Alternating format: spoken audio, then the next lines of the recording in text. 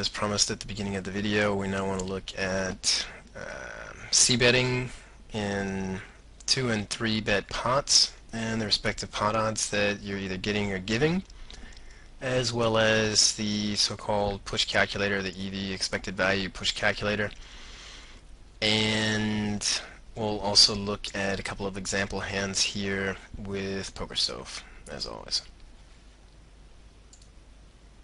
So, first scenario we've got here, you guys know these calculators, of course, from the series on poker math. And if you don't know those, this is, for example, one calculator together. This is the steel calculator that we reviewed also in the first video. And this here is your general pot odds calculator. If you don't know those, definitely review the respective videos in the poker math series, or sub-series here. What we've got in this situation is, and you can see the field here, we've got a half bet, so-called small blind, big blind post, open raiser for 4, 1 cold caller, and the hero then over cold calls. Let's say, for example, again with 10 jack suited. So he is, let's quickly look at the odds that he's getting for his cold call as such. He's getting 4 to the 9.5, basically 2 to 1, and he needs 29% equity to break even in the long run, 31% including the reg pot, and as we just had, guys, believe, yeah, this would be our table. That would work as a limp, or an over limp, say, for a 2 to 1, giving you a probability of hitting of 36%. And as an over cold call, if you think one of these guys is going to bet into you at 60%, then you really need basically 6 to 1 odds. And yeah, again, that's 14%, and that's just really close. So again, that's marginal, but when you hit, you do have position, and you got a lot of options at your disposal post flop. So that would be just calling it or over calling it cold, and again, you need to hit that flop 29% of the time to break even in the long run. If you're going to go all in, or to hit that playable flop.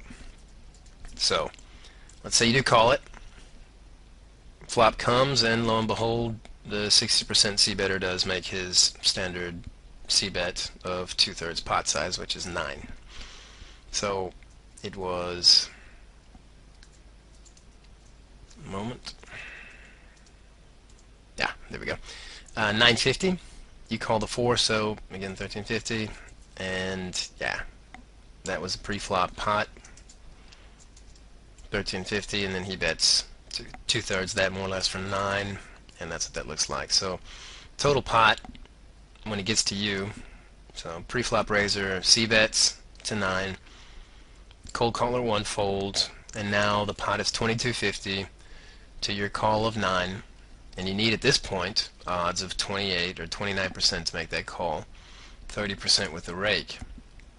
For a 1-card draw, if you're on an 8-outer or even a 9-outer, let's say you're on the flush draw and you think the jack high flush draw is going to be good, you've only got 19% probability of hitting that on the next card. When you then push over the top, your remaining effective stack is 96. So at this point, you could, of course, come over the top for your entire stack, or you could just re-raise. But when you do push, as we've set up this calculator, your villain is going to have, he's going to need 42% equity to make that call and break even in the long run. And if you go ahead and push that, you're going to have, I mean, with the flush draw alone, if you think that's good enough, you're going to have 35% equity alone just for the flush draw. If you push and he does call, this is the respective pot size, with 1 all in and 1 villain calling at 205 minus the rake of $3 for 202.50. You're going to need at that point 47% equity to break even in the long run when your opponent never folds. That's scenario 1. You are you're facing a pre-flop aggressor, you over cold call. He makes a standard c-bet, and that's the breakdown as follows.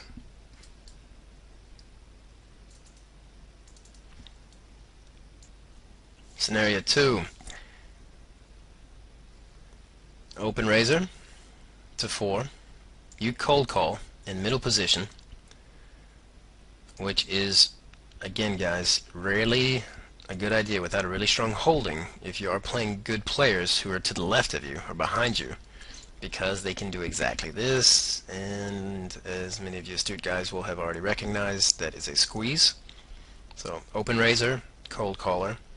This guy raises it up, textbook size, 3-bet squeeze to 3 times the initial razor plus 1 per cold caller for 16, giving the next guy a call question of $12.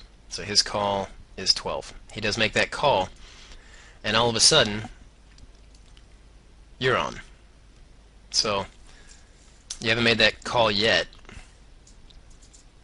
but this is what the pot looks like at $37.50 to your $12 call, and your remaining stack, if you're playing big stacked, is 96 because you of course made that initial cold call. To make that $12 call, you're getting basically 3 to 1 odds, so you need 24% equity to break even in the long run. Okay. Again, the probability of hitting playable flop is defined as such is 36%, basically 1.75 against. I always just think pretty much 2 to 1, whatever. When non-suited, pretty much 4 and 5 to 1, and again, as we had mentioned earlier, the likelihood of c-bets when you're in squeeze situations is incredibly high, and you probably are looking at something like this, needing more or less 11 to 1 pot odds to make that call, and only, by the way, break even in the long run. So yeah, I'm trying to reiterate this over and over again because this cold call the squeeze is very often difficult. You're playing in middle, you're sandwiched on every single street post flop, and there's just a high likelihood of both the initial razor and you check that the 3-bet squeezer is going to just pop it, 8 times in 10 for sure. So let's say you go ahead and call for 12, and the total pot at that point is going to be $49.50. When the initial open razor checks, you check, and the 3-better, i.e. squeezer, then makes his c-bet move on the flop like it's going to do almost always. The pot is then including his 2/3 c-bet, $82.50, and your call is in 33%. To look at how that works out, I've created a table for you guys for those of you who are a bit unfamiliar with proper pot size betting and 2/3 half pot size betting, stuff like that. What you can do is basically enter the pot size here, whatever that is at your move. Let's say you were the 3-bet squeezer and you want to make now a proper 2/3 c-bet on the flop. You're like, okay, well, it's $50. What is exactly 2/3? I'm not sure. You just enter in the percentage here, and that'll give you the amount that you should bet in order to bet that amount of the pot. That gives the following breakdown. You need, if you're banking on these two guys folding, you need them to do so 40% of the time to break even. That's the so-called fold equity here in red.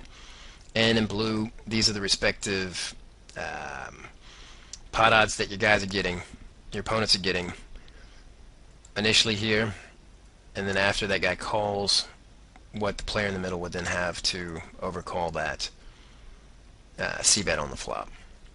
And that's pretty straightforward.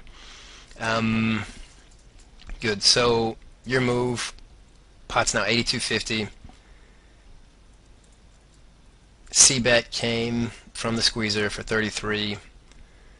The open razor pre-flop folds, and again it's on you for 33 into an $82.50 pot. So you're getting 2.5 to 1 odds, as you always will when somebody makes a 2/3 pot size raise, and you need, lo and behold, 28.57% equity to break even in the long run. Fantastic. Your effective stack is 84. So you don't only have the option to call, you also have the option, of course, to raise. And in this case, as your stack, is equal to or almost equal to the pot size, total pot size at that point. This isn't a normal, you wouldn't just go betting 50, say for example here. That's a push situation and you push all in. So when you do so, your villain, your opponent, the 3-bet squeezer, only needs 23% equity to break even in the long run. You yourself, when you push and he does call, need, with the rake, 39% to break even in the long run. That brings us to this scenario down here. Of course, this is all explained in the poker math videos that you should definitely have a look at again. But here briefly, I'll just enter that for you guys and show you how that breaks down, how you can use that in play. This is also important information for you guys as we move into the third video of this sub-series, where I'm going to be going through simply numerous example hands to really bring all this theoretical knowledge into a presentable, very practical form and show you how you can then implement all this theory in your play. So if this is a bit too abstract at this point, my apologies. Don't worry. In the third video, we're going to get very practical with very concrete example hands and basically work through almost all these concepts one by one. Good. So our push calculator, we've got a total pot of 82, and we're on the flop. So our effective stack is 84, and we haven't posted anything. We haven't bet on that street as such. So we haven't invested any blinds or bets at that point. So we've got the full effective stack. The dead money is essentially the pot minus his minus his bet there. And we think, if let's say for example we're on the ace king and we don't have a flush draw and we're just basically on a 6-outer. The likelihood of hitting either the ace or the king in 2 cards to come is 24%. If our opponent never folds to our push, we're going to be losing $32 in the long run. If he folds, let's say 1/4 of his range, a little more than 1/4 of his range, at 28, let's call it 29%, to our push, we're just getting in the green for positive expected value. If we think he's going to fold half of that, again, he only needs 23% to make that call, so if he's a good player, that's not so likely.